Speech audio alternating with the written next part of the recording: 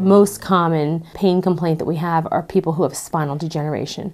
So people that have neck and low back pain or limb pain from wear and tear of their spine and are in need of help. Everyone knows that arthritic conditions affect people more and more as you get older, and these same problems affect people as they age. So the incidence basically just rises with age. We take the time to really assess the patients and educate them about themselves, and that helps us get them better.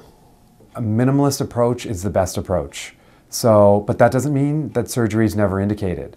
Often patients don't want surgery, and we try to keep them out of surgery by doing things that like physical therapy or injections or certain medications to try to help improve their quality of life, get their pain levels down, and hopefully keep them out of the OR. But there are certain times when surgery is an appropriate option, and so we're fortunate to have good neurosurgeons at the hospital here at Crozier who can take care of these patients.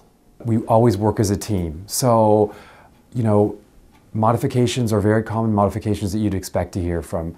Weight loss can be one.